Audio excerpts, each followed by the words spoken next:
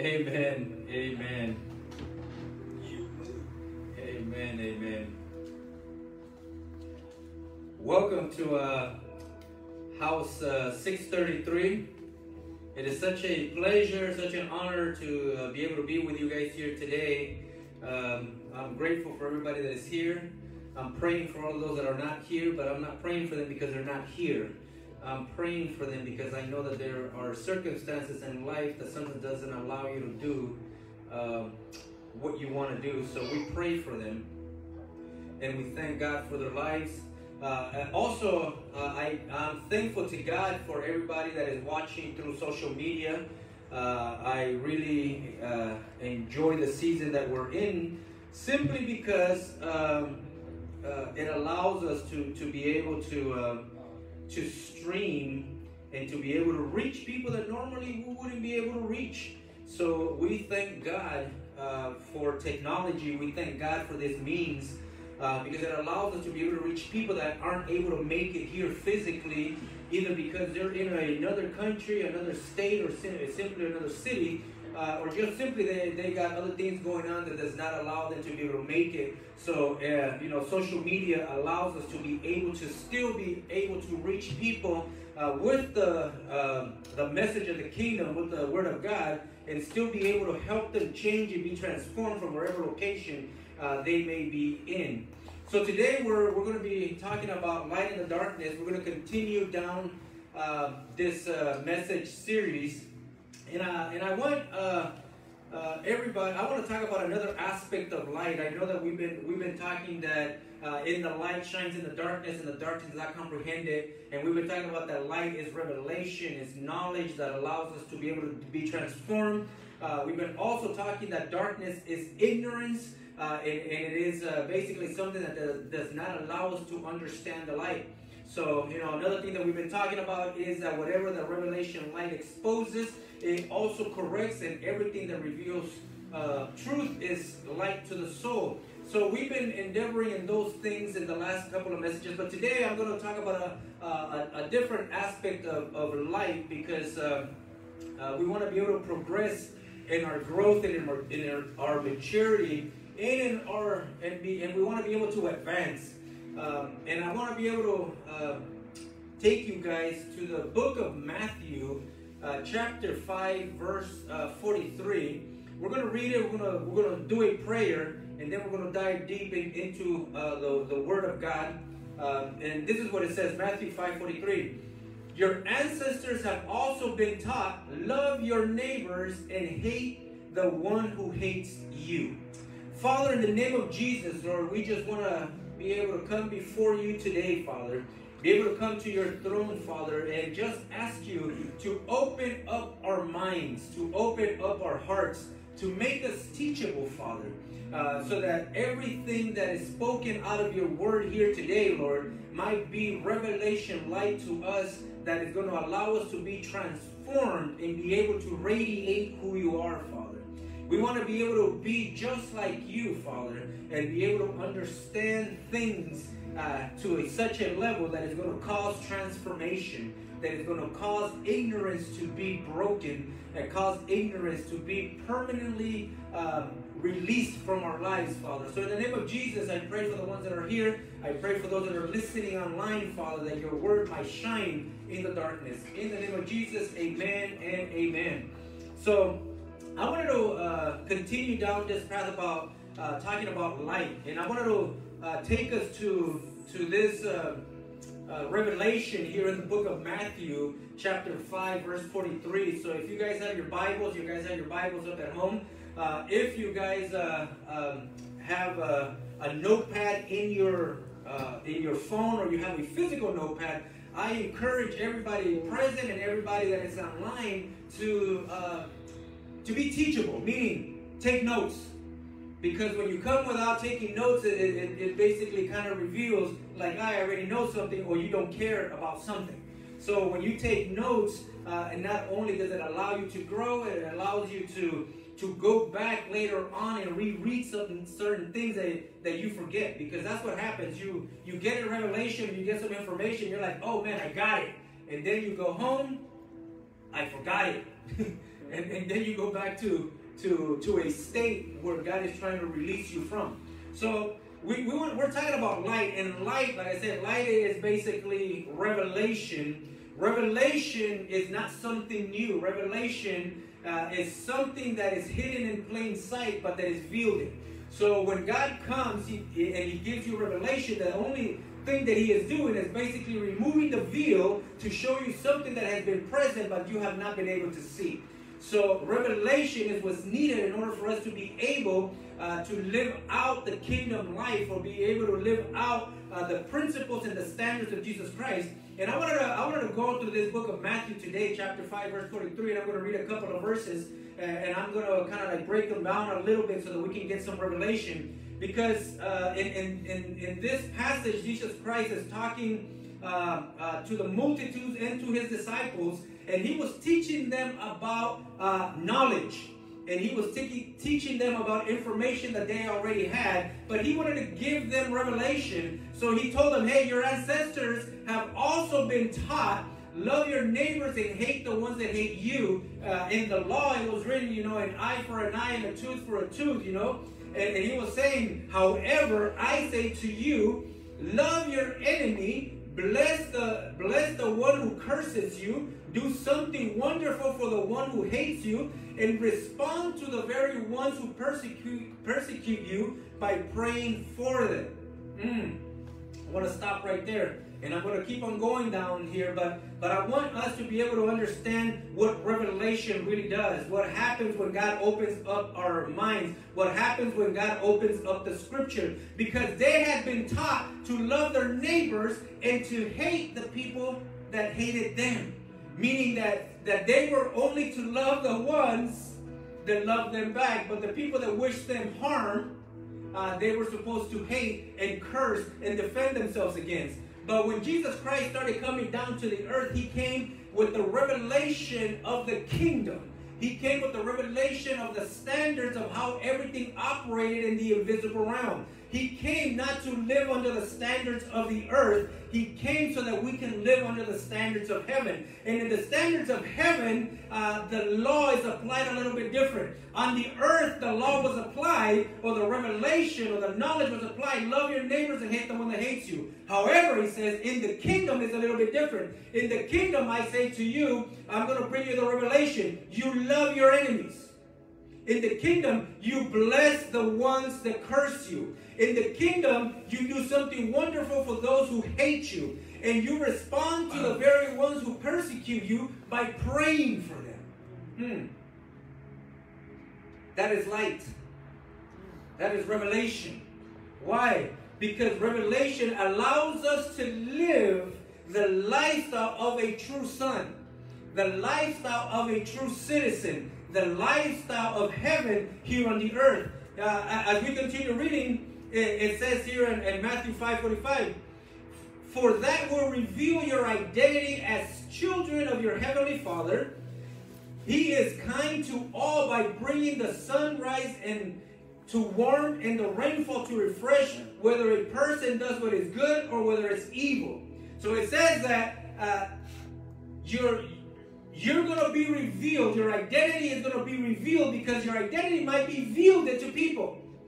Your identity, even though you're present, might be revealed to them simply because of how you behave, simply by the way that you interact with them. So it says that if you're a child of God, your identity is going to be revealed by the people that don't know you, simply by how you behave with them, simply by the things that you do with them. And He comes in and He says here in verse 45, for that will reveal your identity as children of your heavenly Father. And then He reveals the identity of our Father. Simply here, He's not even revealing technically your personal identity. He's revealing the identity of our Father. And He says that our Father, He is kind to all. Our Father is kind to all, by bringing the sunrise to warm and rainfall to refresh, whether a person does what is good or evil. Meaning that our Father loves everyone, and our Father is kind to everyone, and our Father gives the rainfall to everyone. everyone, and our Father brings out the Son to everyone. Our Father is kind and loving. As a matter of fact, our Father is love. And because He is love, He gives freely to everybody, not caring whether they even believe in Him or not. And then He continues saying, what reward do you deserve if you only love the lovable? Don't even the tax collectors do that? How are you any different from others if you limit your kindness only to your friends? Don't even the ungodly do that? Since you are children of a perfect Father in heaven, you are to be perfect just like Him. So when Christ comes and He starts to give us the revelation, and like I said, when we go back to the book of John, chapter 1, verse 5, He says, and the light shines in the darkness, and the darkness did not comprehend it. And then we come back to chapter 5 of Matthew. He's telling us how the light operates in real time. When you have light, when you have revelation, when it has been revealed who your Father is, and when it has been revealed that you're supposed to be just like your Father, then it tells you what is the behavior of those that have revelation. It tells us what is the behavior of those that identify or are followers of Christ and are Christ-like. Everybody that has had the revelation of Christ, they love their enemies. They bless the people that curse them. They do something wonderful for the people that hate them. And they respond to the very ones that persecute them by praying to them. Now the question is, how do we treat the people that curse us? How do we treat our enemies? How do we treat the people that tell us that they hate us? How do we respond to the people that persecute us? Because that is going to reveal if we are children of God or not. Because the next verse says, for that will reveal your identity as children of your heavenly Father. He is kind to all. So if your Father is kind to all, and you say that He is your Father, we're going to reveal your identity by watching you in action and how you react to the people that treat you bad. How do you react to the people that don't love you? How do you react to the people who curse you? How do you react to the person that is persecuting you? How do you react? That is going to reveal your true identity.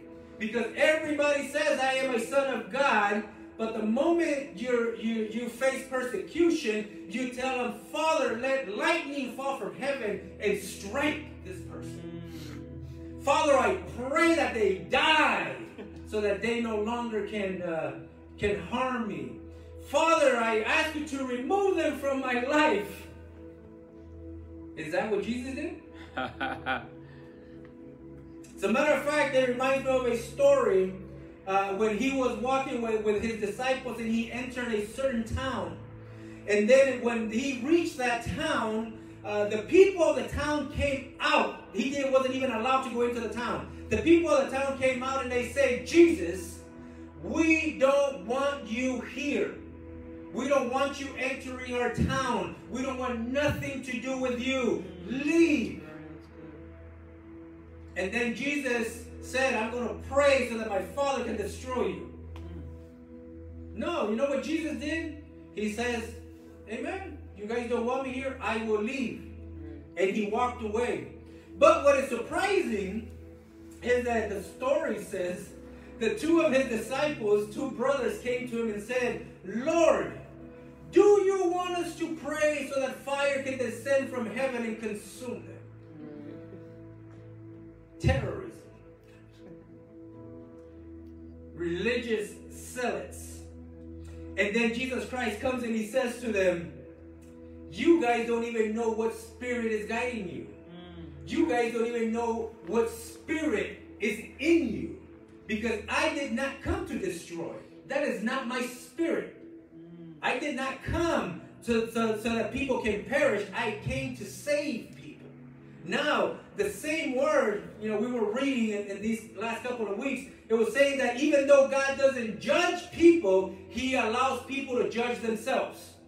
So He says that the light shined in the darkness and the darkness didn't comprehend it. But those that comprehended the light made a decision to be in the light so that everybody can see that what they were doing was fruitfulness from God, or were the deeds of God. They didn't hide. But the people that loved their evil deeds, they wanted to maintain in the darkness because they wanted to conceal how evil they were. And that is the judgment that was against them, that they loved the darkness more than they loved the light. So Jesus, when he walked into this town, even though he came to this town to save it, the people of the town wanted no part of Jesus. And they didn't want to change it. They didn't want to be transformed. But Jesus did not condemn them. Jesus allowed them to condemn themselves. So he's telling his disciples, hey, the fact that you're asking me if you should pray for the destruction reveals to me that you are being led by the wrong spirit. So there are a lot of people that are walking with Jesus, that are following Jesus in the wrong spirit. Not with the revelation of who Jesus Christ is, not with the revelation of who the Father is, not with the revelation of what the Holy Spirit is, but with knowledge and anger and hate hidden in their heart. And all they needed was to be exposed to that so that that can come out. That's what Jesus Christ was telling them in Matthew. You have been taught, love your neighbors and hate the one that hates you. But I tell you, you have to love your enemies. You have to bless the ones that curse you. Do something wonderful for the ones that hate you. And respond to the very ones that persecute you with prayer. So we look at the life of Jesus Christ and we look how he conducted himself. We see that he was handed over to the priests. We see that he was handed over to the religious elite, to the Pharisees, the Sadducees, to the teachers of the law. We see that they spat on his face, that they humiliated him. We see that they whipped him, and we see that they crucified him. And when he was in the cross, it was revealed that he understood who his Father was. And it was revealed that he was really a Son of God. Why? Because when he was up in the cross, he did not pray for the angels to come and destroy the multitudes. As a matter of fact, his prayer was, Father, forgive them, for they do not know what they are doing. Forgive them because they are still in darkness. Forgive them because they are ignorant. Forgive them because they don't know what they're doing, and that's why they're doing the things that they're doing to me. So I have always told people that are around me that in our ministry, in our calling, we were called to understand people, but people didn't necessarily have to understand us. So even though people want to harm us, we will not pay them back with the same coin. Even though people hate us, we were not going to treat them the same way. Even though people want to persecute us, we will continue to pray for them. Because we have the revelation, because we have the knowledge and the understanding, because we know who our Father is, now we can be able to pray and ask our Father to forgive people for the things that they do. So revelation, or the light, exposes us in our behavior. It exposes us in our action. It exposes us and it reveals if we're still in darkness. Because going back to this story, like I said, the two brothers came to Jesus and said, hey, we're going to pray. And we're going to pray that brimstone and fire comes and it consumes this people and it destroys this town because they want nothing to do with you, Jesus. When we don't have revelation, when it is not opened up by God to us, we will become religious zealots that will destroy the lives of people in the name of God. We will become spiritual terrorists, wanting the destruction of people in the name of God. Instead of bringing restoration, instead of bringing healing, instead of bringing people and carrying them in their weakness, we will step on them and we will curse them and we will attack them because we have the wrong spirit. So how does the light work? The light is only there to expose the darkness. The light is there to expose our behavior. our attitude, the things that we do. And that is what makes the kingdom so complicated for people. And that is what makes this message so complicated, because people are full of information, but they have no light. People are full of knowledge, but nothing has been unveiled. So they continue to hate and preach a God of love. They continue to say that God is a God of restoration and their life is not restored. They continue to say that the God is a God that can do anything, but it's not visible in their life. And so people want nothing to do with the church. People want nothing to do with Christ, because there are people that come to Christ but never get the revelation. It comes to my mind when Philip was walking through the road, and he bumped into this eunuch, this Ethiopian, and he was reading the manuscript of Isaiah, and then he asked him a question. Do you understand what you're reading? Do you understand what it says here? And then the eunuch, the Ethiopian, asked him the question, but how can I understand if nobody explains it to me? How can I understand if nobody comes here and gives me the revelation of what this means? And then Philip walks into the carriage and then opens up the scripture to him and gives him the revelation of what Isaiah was speaking about. Because his question was, is it talking about the Messiah, or who is it talking about? Is it the prophet, or is it the Messiah? What is this passage all about? He had the knowledge, he had the information, he was reading it, but he didn't have the revelation. And he needed somebody to open it up for him in order for him to understand it. So most of the time, we aren't able to come to Christ and bring people to Christ because we ourselves don't have the revelation. We just have Bible verses. We tell people, love your wives because God loves marriages, and then we teach people on marriage, and then they come to find out that I'm divorcing my wife.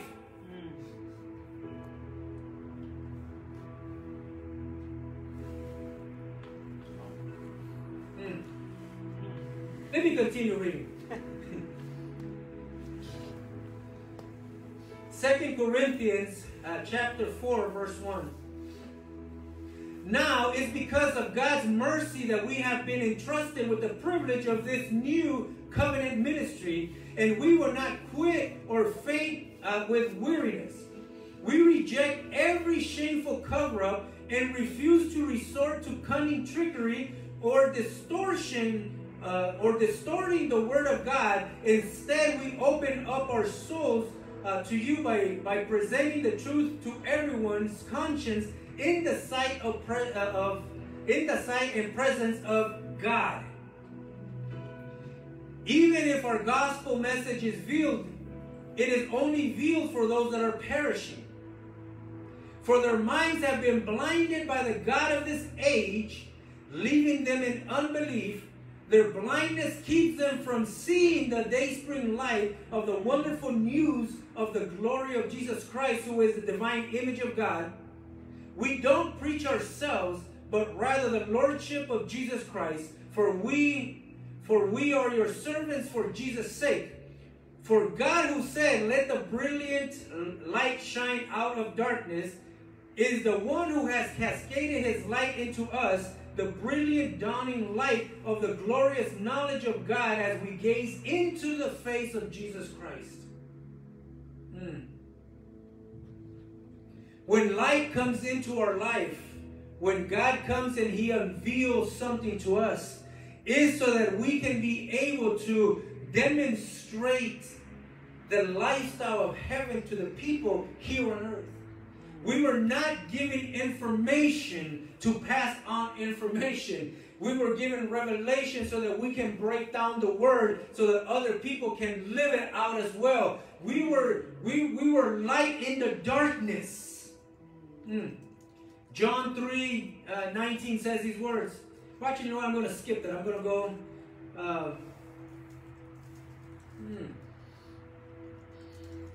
Let me go here. Matthew 5:13. And this is the reason why God comes and He gives us revelation and He opens up the Word for us. And I want us to understand this. Matthew 5:13. Your lives are like salt among the people. But if you, like salt, become bland, how can your saltiness be restored? Flavorless salt is good for nothing and will be thrown out and trampled by others. When God comes and He gives us revelation, He opens up the Bible and He shows us things that other people can't see, it is not so that we can believe that we're better than other people. It is so that we can be effective as salt. Because if we lose our salt and we become bland and we lose our flavor, and then the Bible says that the only thing that we're good for now is to be thrown out and to be trampled on. How can somebody listen to somebody that lives a lifestyle of adultery? How can somebody listen to somebody that lives a lifestyle of fornication? How can somebody listen to somebody that lives a lifestyle of lying? How can somebody listen to somebody that is a thief, that is prideful, that is arrogant? How can somebody listen to somebody that doesn't care for their family? How can somebody have knowledge of God yet not be the salt? And that's why He said that He comes and He gives us the revelation. Why? Because our lives are to be like salt among the people.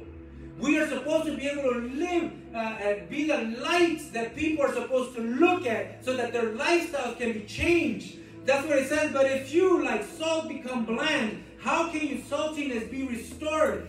How? And this is the key.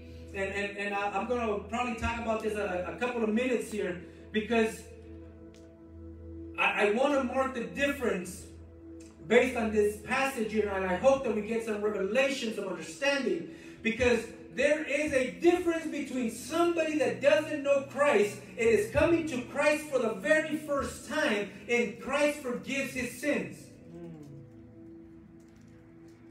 There are many people that have never had an encounter with Christ, and we are presenting Christ, and they are living a lifestyle of sin. They are living a lifestyle of darkness. They are living a lifestyle separated from God simply because they don't know who Christ is. So we come and we present to them Christ, and they say, hey, I have seen the light. I have seen that I live in darkness, and I want to form part of the light. And they come and they accept Jesus Christ as their Lord and Savior, and Jesus welcomes them into the kingdom, and he starts the process of salvation and removing them from oppression so that they can be free, and removes all of their sin and removes all of these things from their life, and he protects them because they're still babies in the faith. So that is one group of people. I want to talk about the other group of people, because it says your lives are supposed to be like salt among the people. The people that are supposed to be salt are the ones that have already been restored by God, or the ones that have already been salvaged to the point where they are now ready to be salt and be sent into the world to be able to save other people. These are the Christians that have been in church for 5 years. These are the Christians that have been in church for 10 years. These are the ones that have been in church for 15 years. And these are the guys that God is talking to, and he says to them, but if you, like salt, become bland. What is it to become bland? When you are backslide. You came into the light. You were rescued by God. He cleansed you by His blood. He removed all of your sins. Now you're a saint. Now you're holy in His presence. Now you're righteous. And now you're walking with God. And all of a sudden, you made a decision to say, you know what? I know that God saved me. I know that God did all this stuff for me. But I'm going to make the decision that I'm going to go back and live the lifestyle that I did before. So I'm going to go hook up with the girl in the choir. I'm going to go to the club. I'm going to go drink. I'm going to go do all these things that are going to contaminate and cause me to be impure and unholy before God. And then God says, but if you like salt become bland, if you like salt decide to backslide, because backsliding is a choice. How can your saltiness be restored? And I want to open it up for you guys. Because the only way that you can be restored is if you're under authority. The only way that you're going to be able to be restored is if you have somebody there as a spiritual figure above you and you're under authority, because he's the only one that can restore you back. There are a lot of people that are still living a lifestyle that they, in their mind and their heart they have a desire. They're asking God, God, restore me. God, take me back. God, give me back my saltiness. How can it be restored? How can the saltiness be restored? How can I restore broken character? But there's a problem. The problem is that this individual, these people, have nobody that they're accountable to. These people have nobody that they can go and confess their sin to. These people have nobody that is a spiritual authority over them that can restore them back into their position. So Christ is coming and he's saying there, your lives are to be like salt when you're among the people. But if you, like salt, decide to become bland or become bland because you decide to go do things that separate from you, how can your saltiness be restored? Flavorless salt is good for nothing and will be thrown out and trampled on by others. If you don't have somebody to restore you, you don't have no saltiness. Meaning there's no character. There's no, how can your broken character be restored? And how can you come back and do the things that God has called you to do if there is nobody there to put you back, to restore you? Who is your authority? So you spend the next 5, 10, 15 years with the knowledge of Christ, coming to church, singing in the choir, doing all of these things, but you're flavorless. There's no salt in you. And it says that saltiness, something that has no salt or its flavor, is good for nothing, and it's ready to be thrown out and be trampled on by others. So I asked the people that are living out there that have been Christians for 15, 20 years, or have been walking with God long enough, are people listening to you, or are people not listening to you simply because they know what you've done? They know your life, and your life has no saltiness. So they only trample on it. They walk all over it. They have no weight. It has no power. Simply because they know your trajectory. But most importantly, simply because you refuse to come under authority. Simply because you refuse to be able to put yourself back in a place where you can be restored. You live, your lives are like salt among the people. But if you, like salt, become bland, how can your saltiness be restored? Flavorless salt is good for nothing, and it will be thrown out and trampled on by others. It is with great sadness to me to see how many people are not willing to listen to the message of the kingdom or to the gospel simply because the person that is speaking is flavorless salt. Simply because they won't receive it, simply because of the person who's speaking. That is what Christ is talking about here. They're full of knowledge, but they're good for nothing. People trample over it simply because they're not worth following. They're not worth being heard. So Christ is saying, once I have saved you and I have made you like salt, make sure that you stay the salt, because if you make a decision to go back and backslide and you become bland, how are you going to be able to be restored? How can the saltiness be given back to you if you have no authority? Which brings me to the next thing of how many people I have spoken to that have left the church, have left different churches, and the first question that I ask them is, who's your authority? Christ is my authority. Then die and go to heaven and ask Him for help. Because you have to have an authority on the earth. Who's your authority here? Who's your pastor? Who's your spiritual father? Who is your mentor? Who is it that you go to for restoration? Oh, I don't need that. Then you're going to spend the next 40 days in the desert and you're going to die in the desert. Because there's no salt. How can we restore the salt? The flavor. How can we give people back what they've lost if they still refuse to be in disobedience by not being under authority? So the light comes so that they can be exposed to us, so that we can understand that when God saved us and made us salt, it was so that we can maintain the saltiness in His presence.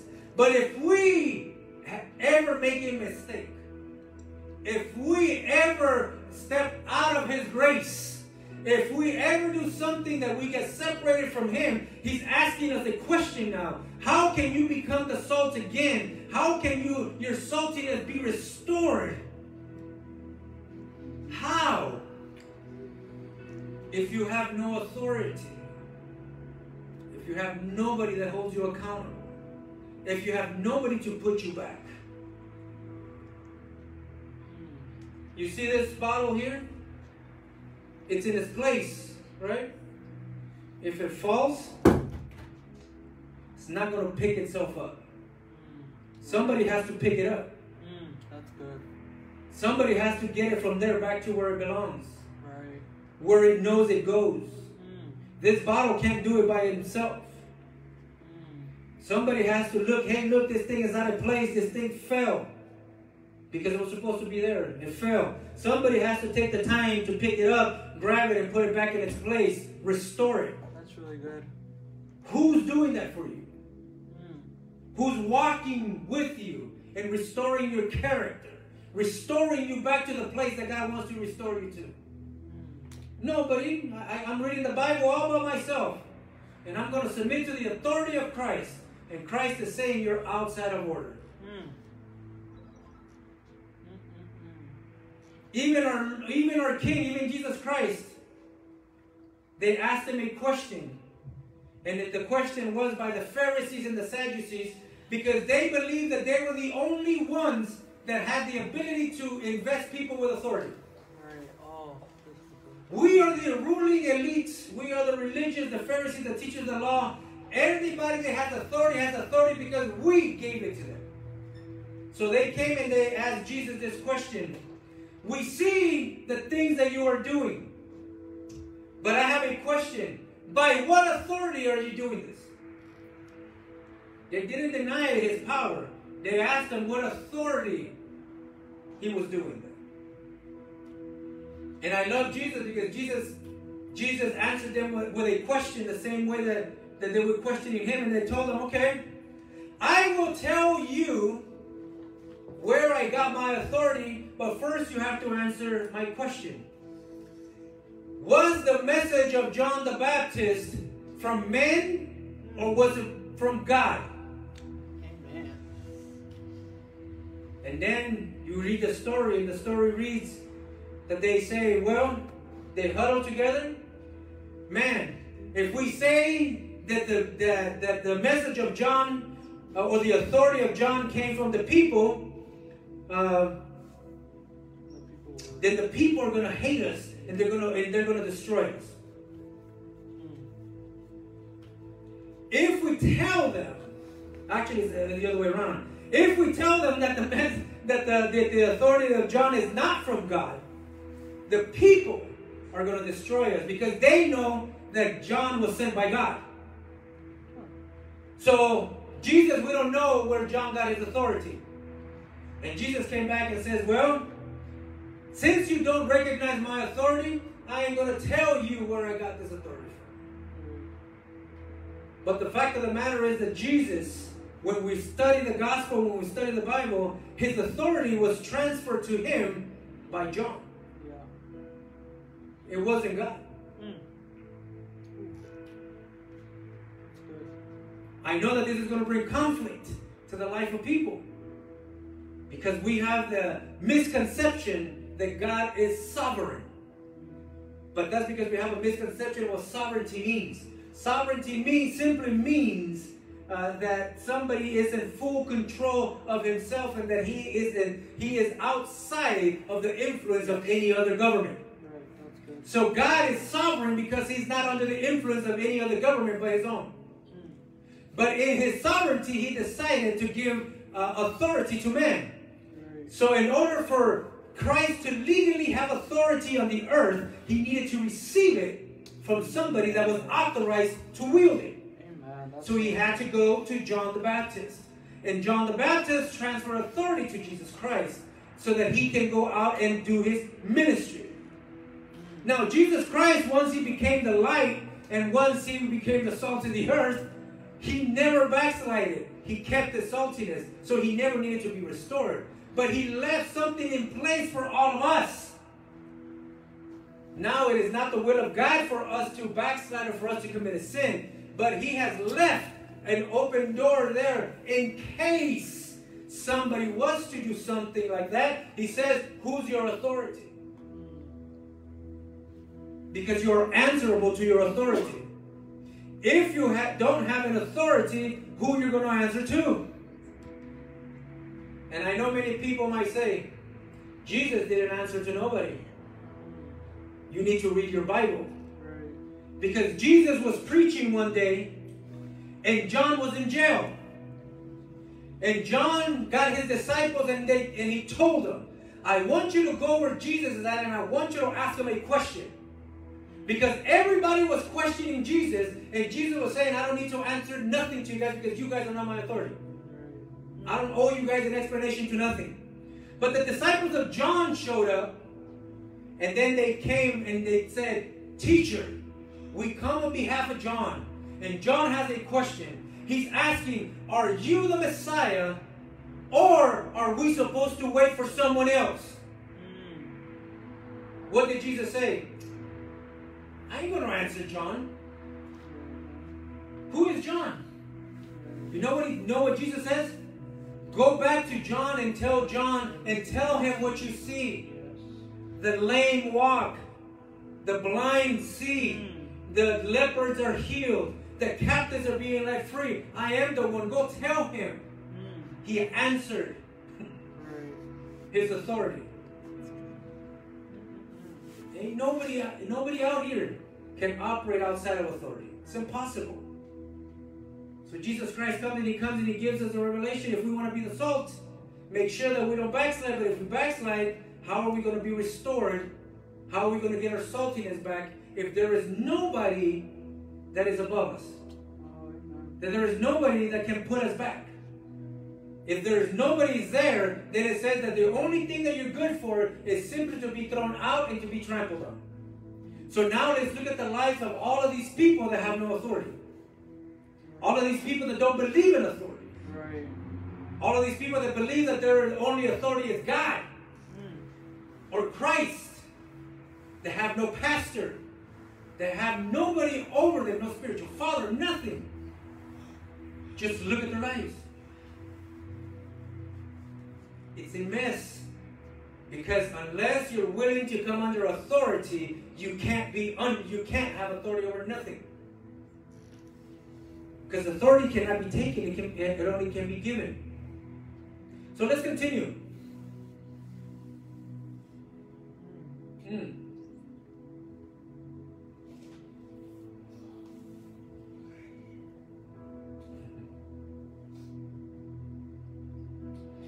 Your lives light up the world. Let others see your light from a distance. For how can you hide a city that stands on a hilltop? Can they see from a distance who you are? Can they see your light? Because most of the time we tell people, come here, look. We want to show them from close because we're not able to, because our light is not bright enough to shine. So they have to get very close to us in order to see something. Your light light up the world.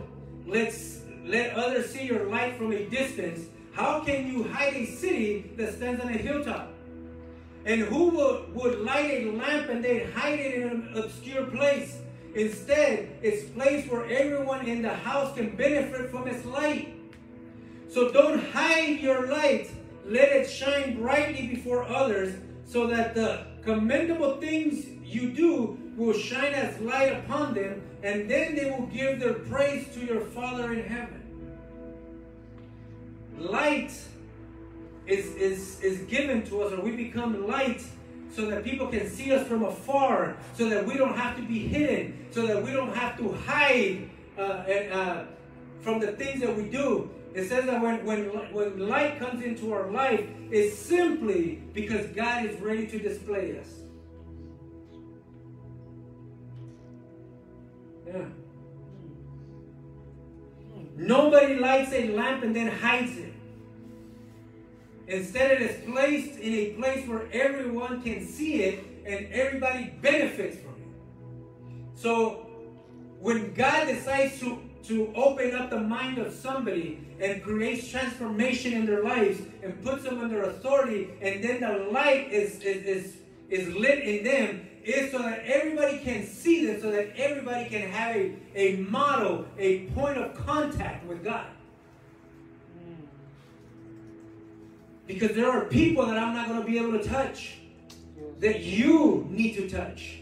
Amen. So you need to be able to come here and be lit up so that you can become a light, so that you can touch the people that can see you but can't see me. Amen. One single light. I want to go back to this. 14. Your light light up the world. Let others see your light from a distance. How can you hide a city that stands on a hilltop? I don't know. And check this out. And I want you guys to pay attention to this. I don't know how many of you, and I think that many of us have already done this. I don't know if you guys have gone like to Big Bear or to a mountain hill, and then you come down that hill, and the first thing that you see is all these lights. Right. It's not one light. A lot of. It's a whole bunch of lights. And all of these lights is what makes the city. It's what allows you to see the entire city. It is not one light that allows you to see the entire city. It's when you come down, you see every single light in that city on, that you are able to understand it's a shining city. So God comes and He brings you into the church, not so that the pastor can have light, because even though I have light, we need to light up everybody in the church so that everybody can see the light of the church. The problem is that when we come and we look at the church from the outside in, we only see a light. But where are all the other lights that give testimony that the church is present? Where is everybody else? When we look, that's what He says. How can you hide a city? How can you hide the church if everybody is lit? How can you hide the church if everybody's light is on? When somebody from the darkness comes through that valley and comes down and he looks at the church and he sees everybody on, they know they're coming to a place that there's light. Right. But how does it look when you're going through the mountain and the only thing that you see is one little light in the darkness? You don't want to visit that place. Because there's only one light there. So God, He doesn't want to light up one big light. We have the concept that you light a light and now everybody see. No. What God wants is He wants to be able to light up everybody. And then when everybody comes together, then everybody can see the light around. He wants to bring revelation and knowledge to everybody so that when we all come together and we unite, now they can see the city that is lit up. And now you know that you're coming into a place of progress. You're coming into a place of creativity. You're coming into a place of movement. Right. You're coming into a place where there are people that are advancing or doing something. Why? Because of the lights that you see.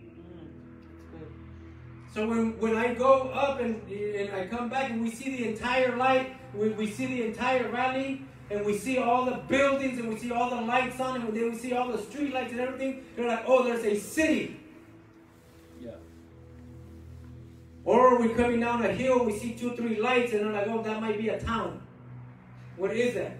Right. Maybe a house in the middle of nowhere. And the first thing that we think is like, what is he doing in the middle of nowhere? There's nothing going on there.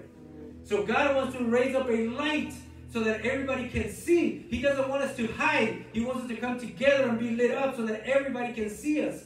So don't hide your light. Let it shine brightly before others so that the commendable things you do will shine as light upon them.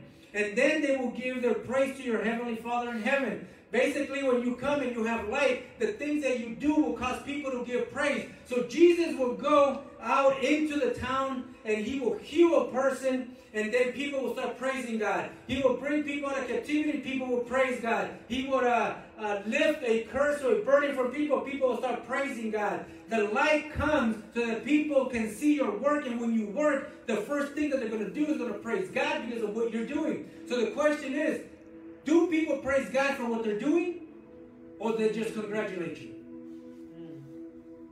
They didn't congratulate Jesus.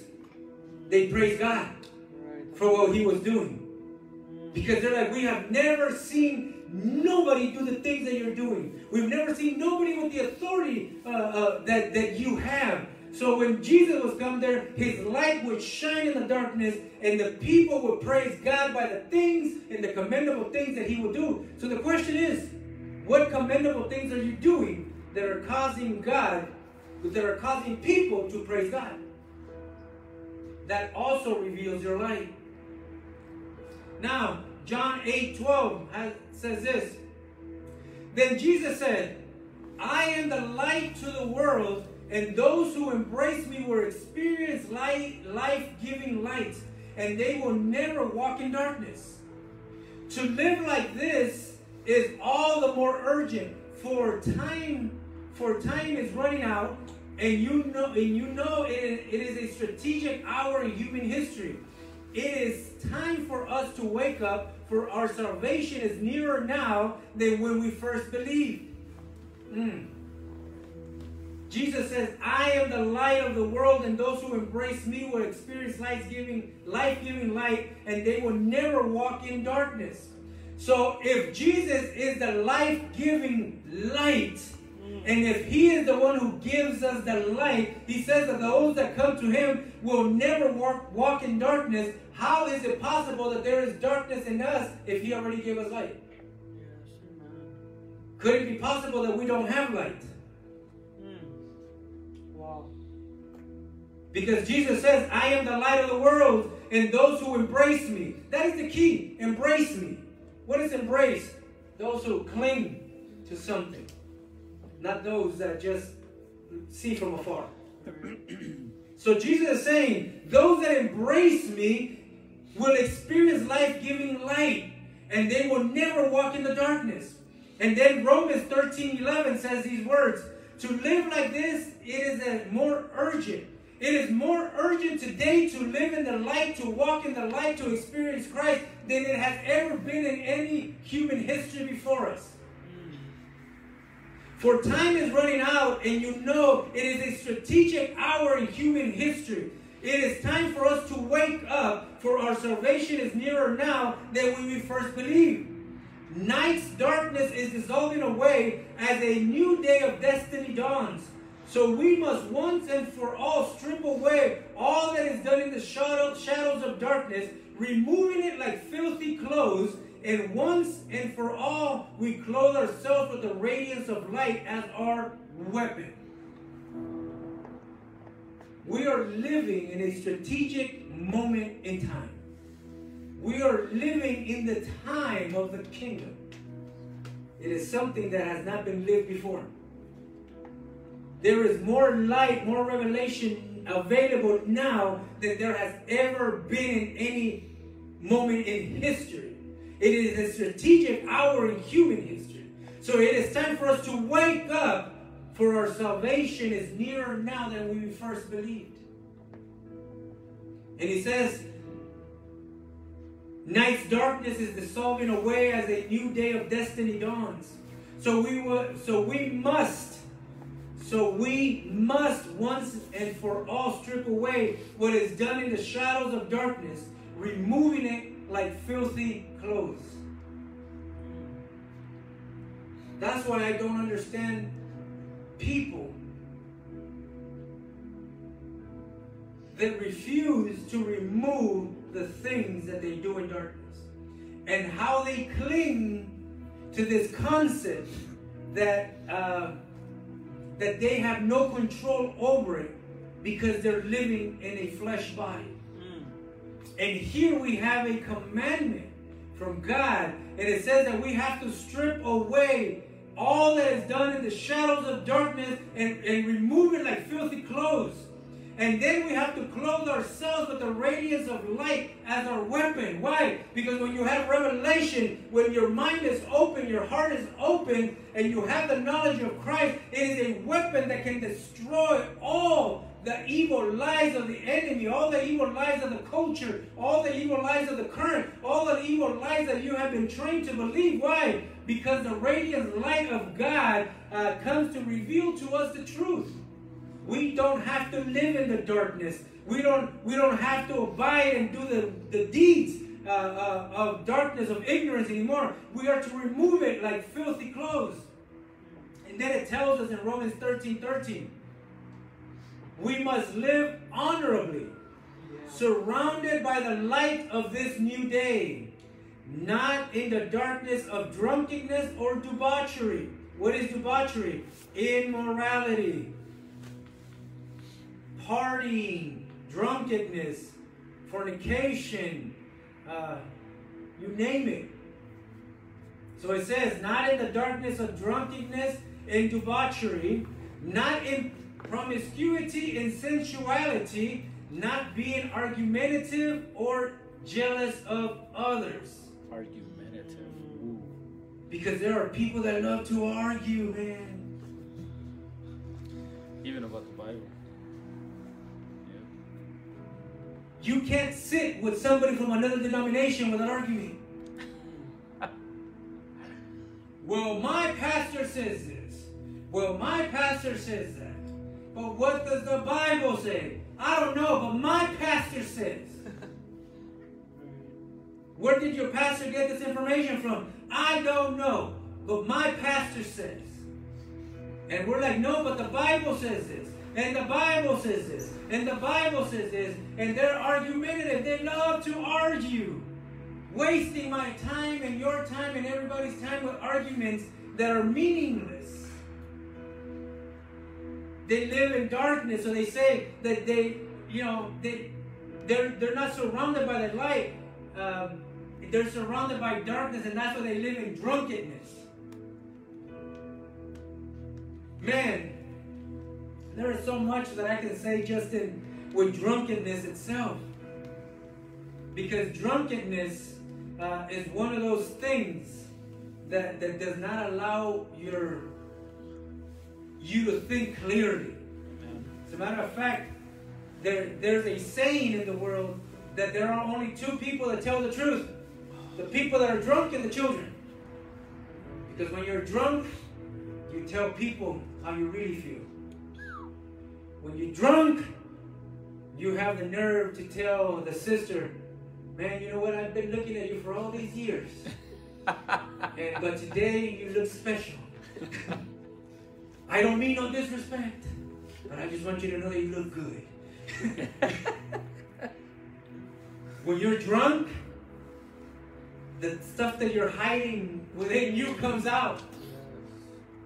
And it overflows. And then the next day, you're like, oh my God, did I really do that? I'm like, you really do that? But I didn't mean it. No, you did mean it. Right. It was hidden. I'm glad I got to see it. Because that's who you are. So it says, not in the darkness of drunkenness and debauchery, Not in promiscuity. What is promiscuity? When you have multiple sex partners. And I think, when we speak to the church and we speak to the people, we gotta speak to them in plain English. Yeah. Because people believe that the Bible doesn't touch this stuff. If you have multiple sex partners, you're living a life of sin, a life of darkness, and you need to repent and abandon that darkness. You can't even say that you're a Christian or a believer or that Jesus Christ is your Lord. You need to repent, you need to accept Him. Because you cannot say that He is your Savior, your King, or your Lord if you're in drunkenness, if you're in debauchery, if you're in promiscuity, or sensuality. What is sensuality? When we go, nowadays they call them selfies. It's when you go to the mirror and your mirror is your best friend. When you look at yourself this way, you look at yourself this way, then you look at yourself this way, and you figure out which picture I'm going to put out there because those are the ones that are going to get the most likes. Sensuality. And you know what's the worst part about sensuality nowadays? That we have homosexuals teaching women how to be sensual. I know people are not going to like me, but in all honesty, we have homosexuals, we have what is this, man, I'm trying to think about it. Like this makeup thing. Makeup artist. What? Makeup artist? Yeah, like makeup artists or whatever, but there's a whole industry of makeup artists, whatever. You know that it's dominated by homosexuals? Homosexuals dominate an area that is supposed to be for women. Homosexuals are teaching women how to put on their makeup.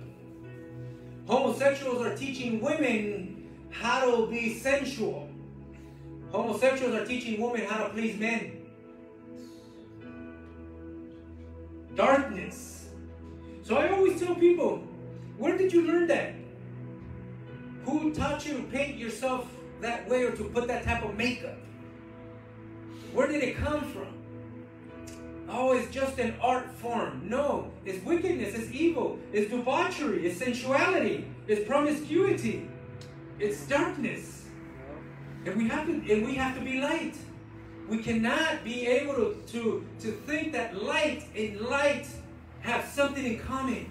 They have nothing in common. So we have to re-evangelize people, and we have to tell people, hey, you know what? You can't have a homosexual mentoring you how to sleep with your husband, how to make him happy in bed, how to have sex with him. These people are immoral, impure. These people are perverted, deviants. And those are the people that you're listening to. That's what I'm saying. I know people are not going to like me for it, but people don't like to teach the word anymore. People like to, let me teach you how to become a leader. Let me teach you how to become prosperous. Let me teach you how to whatever, have the 7 angels of God camp around your side. But they don't tell you that the way to do that is by being obedient to God and not practicing drunkenness, not practicing debauchery, not practice promiscuity and sensuality. As a matter of fact, if I'm going to talk about drunkenness, you know that a lot of people have homosexual tendencies, and when they're drunk, they come out. Santo. I'm a man as long as I'm sober. But if me and you drink together, I start seeing you different. You're kind of cute now. I like your skinny jeans. It makes your rear end look kind of good. Can you go get me another beer so I can watch you walk back and forth? Drunkenness.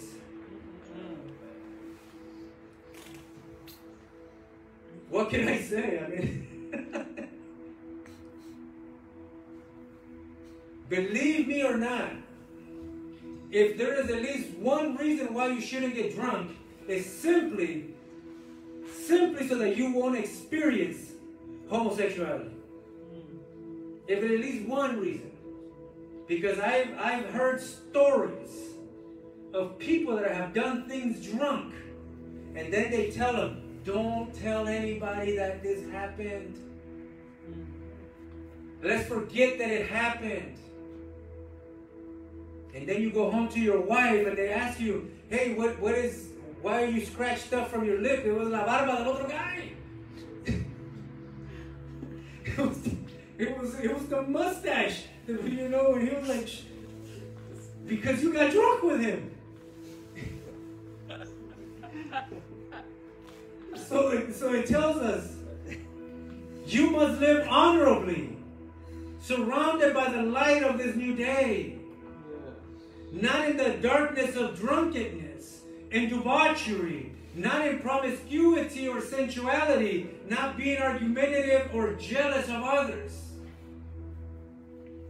Instead, fully immerse yourselves into the Lord Jesus, the Anointed One, and don't waste even a moment's thought on your former identity to awaken its selfish desires.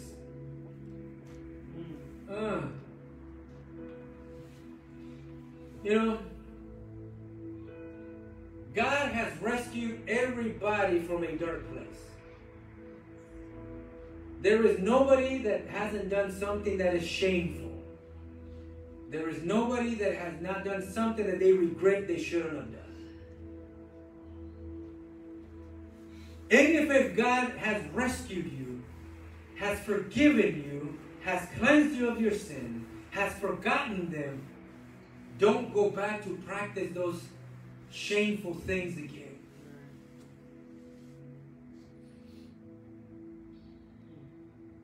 We must live honorably, surrounded by the light. And I want to stay here. I don't know. The Spirit just keeping me here. It's like I don't even like talking about this stuff. You know, sometimes my wife me regaña. She's like, Halton, just move on from there. But sometimes the Spirit just keeps me in a place and I'm like, I want to move on. But we need to be able to shine light in the darkness and so that people can be able to just walk out of there.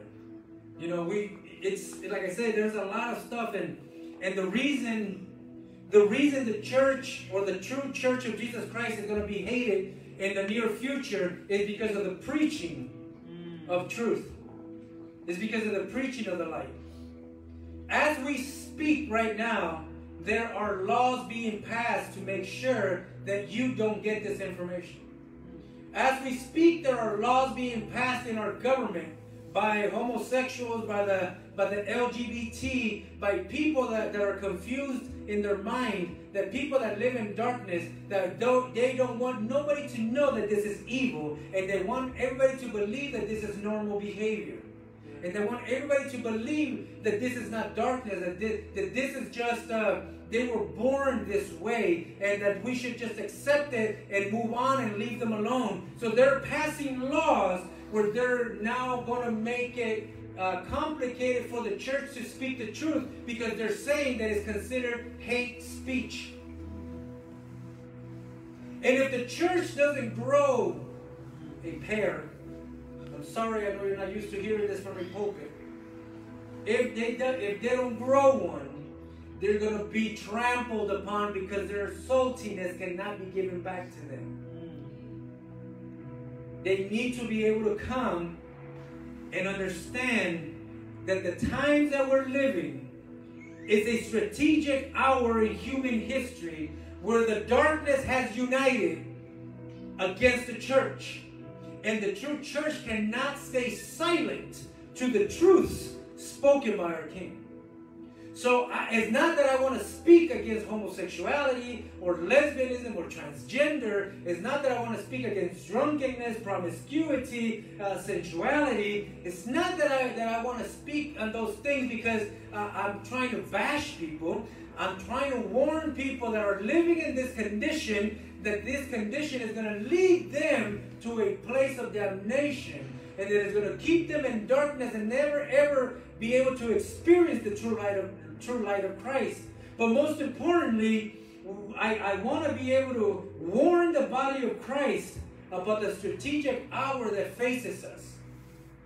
Because if we don't speak the truth, If we don't become the light, if we don't expose the darkness, then it might mean that we are part of the darkness ourselves. As I speak, like I said, they are passing laws here in California, throughout the nation.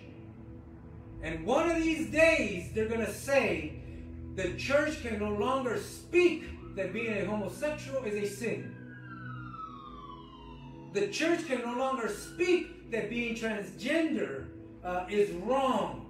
The church can no longer speak that marriage is between a man and a woman. They're trying to change the definitions of everything.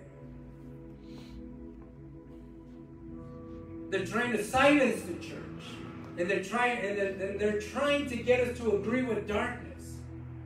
But like I said, I ain't here bashing on the LGBTQ. No. It's like, you're not going to enter the kingdom anyway. So I'm not here trying to bash you to convince you of it. But you can't deprive me of my rights to speak the truth because of my allegiance to Jesus Christ. I have to. So we have to now be able to come here and teach the church to be able to be the light, so that they can be able to speak the truth of what God says is true. Because of the time that we're speaking. If we can't speak the truth and be the light now, well, the light is still out. Right. What's going to happen when darkness fills the earth? Jesus Christ put it this way: you must work while there is light. I am the light of the world. Because the night is coming, and when darkness fills the earth, nobody's going to be able to work. There will be a time where we won't be able to congregate here anymore. There will be a time where churches are no longer going to be able to be open. Maybe the time is not now, but the time is coming. But if we don't practice being light now, what is going to happen when darkness comes over the entire earth? Let me read you these verses and I'm going to end it there. This is the life-giving message we hear him share, and it's still ringing in our ears. We now repeat his words to you. God is pure light. You will never find even a trace of darkness in him. This is why we have to be able to make a decision who we follow, where our faith is, where our allegiance is. Because if our allegiance is to Christ, it says that this is the life-giving message we heard him share. And this is still ringing in our ears.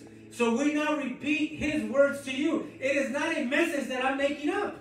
It is not a standard that I'm bringing up. I am simply repeating to you a message that I heard him share. A message that is ringing in my ear. So now I only repeat to you his words. God is pure light. You will never find even a trace of darkness in him. Now listen to this. If we claim that we share life with him, but keep walking in the realm of darkness, we're fooling ourselves and not living the truth. Just in case you thought I was making it up. If you want to go find it for yourself, 1 John 1, 5, 6, and 7. Read it for yourselves.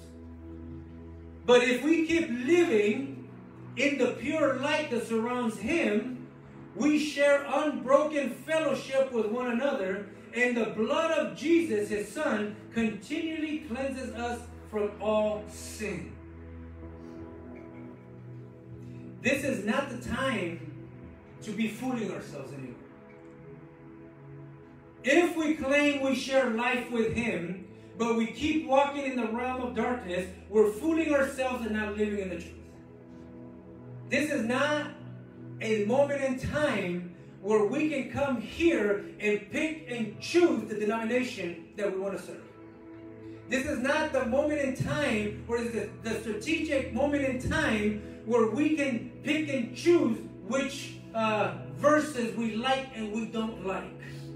This is not the moment in time where we can just come here and claim Jesus Christ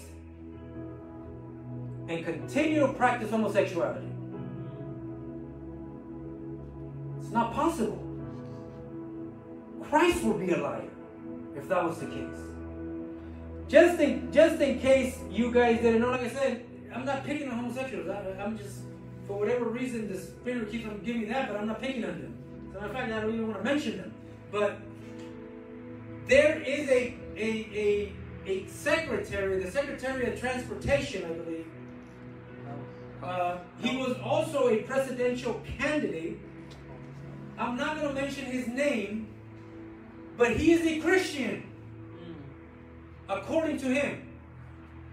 And he lectured Christians from a national stage. And he told Christians how the love of God works. And he lectured Christians on how to follow Christ and how to be Christ-like. And he is a homosexual. He is married to another man. And he is lecturing the church on how to be like. And then we hear the Bible, and the Bible says, if we claim that we share life with him, but keep walking in the realm of darkness, we're fooling ourselves and not living the truth. We now repeat his words to you. God is pure light. You will never find even a trace of darkness in him.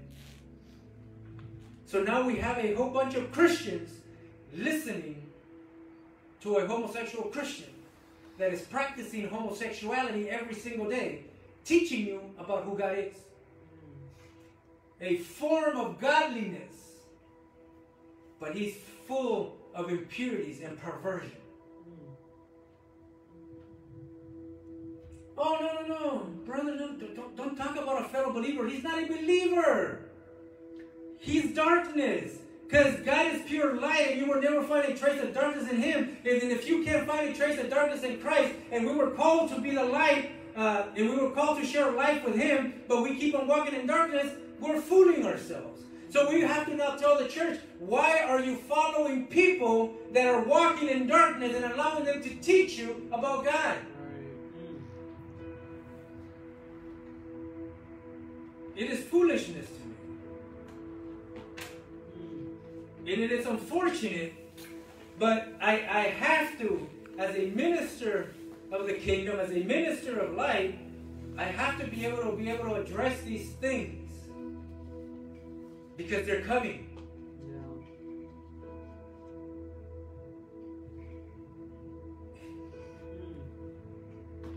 Well, I shouldn't even say they're coming. They're here. They're already in your face, and you voted for them.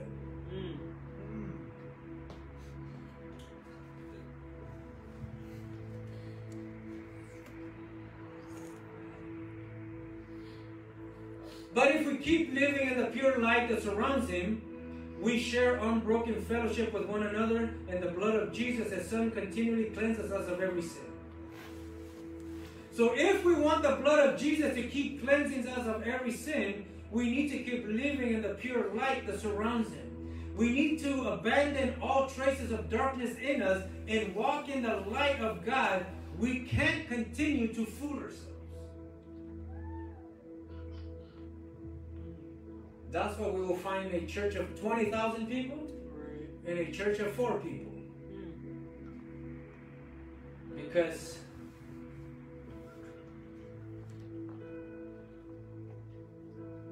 nowadays, and I'm going to end it with this,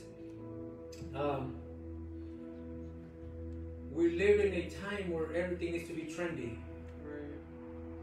Where your pastor has to wear the latest apparel, has to look a certain way to appeal to people, so that he can look cool, so that he can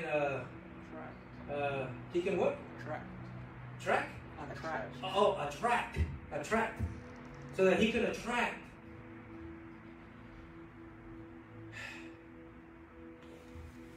And we see churches that are multi-million-dollar churches that have gifted pastors that have been fired for adultery. that have been fired because they were practicing immorality, homosexuality within the church walls. Paid pastors.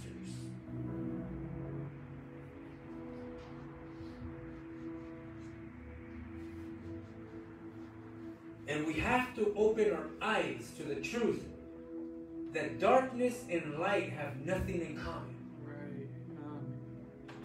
Anointing and being called by God to preach His gospel has nothing to do by the way that you dress. By being cool or being popular or being trendy. None of those things. Because I see the motto of John the Baptist and the motto of Jesus Christ, where it says that John the Baptist was a voice calling out in the desert, the middle of nowhere. And he was giving a message of repentance, baptizing people. And the next thing that I hear or that I read is the Holy Spirit.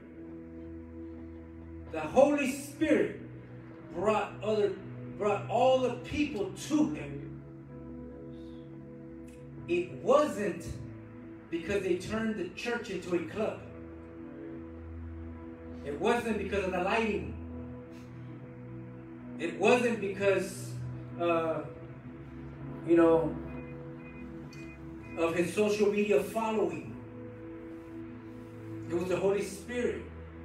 And nowadays, because of social media, we look at churches based on how cool they are, and based on how trendy the pastor is, instead of seeing how much light they're really radiating from their pulpits. So I tell all of you guys that are listening, don't fool yourselves. If you keep walking in the realm of darkness, you are not living in the truth. Father, in the name of Jesus, Lord, I just want to thank you for the opportunity that you have given me to be here today, Lord.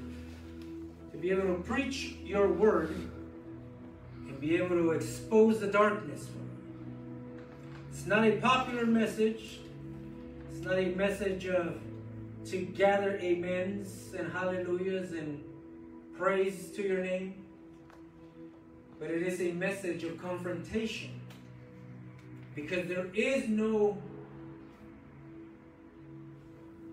unity between the light and the darkness. We pray, and I pray that you bring out the revelation and the understanding so that people can come back into the light and can come back to the first love that they had with you at the very beginning. In the name of Jesus, we thank you, Lord. Amen. Go ahead and just give God some praise for that powerful word that He's blessed us with it today. So we are going to end this service on collecting offering, collecting tithes, the seeds of honor. Because here at House 633, again, we teach people to give to God out of honor, never out of manipulation or to even expect anything in return. Just to simply honor God for what He's done in our lives, for what He's going to do, and simply so He can get closer to us. Because the principle of honor is that whenever you honor, it gets closer to you, and whenever you dishonor, it gets further away from you. So if you're ready, go ahead and bow your heads, close your eyes. If this word has blessed you, you can give online at honorseed@house633.com through Zelle. So thank you, Father God, for this word that you've given us, Lord. We just thank you for every seed that is being planted into your kingdom, Father God. We thank you for every person that's planting their seeds into this house, Father God. We just pray that you bless them, Father God. Thank you for their hearts, Father, because you have given people a heart of generosity, Lord, and you bring people's hearts closer to you, Father. So we just pray, Lord, that every seed that's planted, Lord, may it grow and be fertile, Father God. May it grow and produce fruit, Father, 30, 60, and 100-fold, Lord. We just pray that we be good stewards of everything that you put into our lives, Father God. We don't want ownership of everything, Lord, because we know that you are our Lord. You are our King, Father, and you provide every single need, Lord. We just want to be good stewards of everything you've deposited into our lives, Father. We love you, and we just want to keep seeking your kingdom and its righteousness so that everything else can be added on into our lives. We give you all the glory and all the honor and all the praise. We thank you and we love you in Jesus' name. Amen. To the King.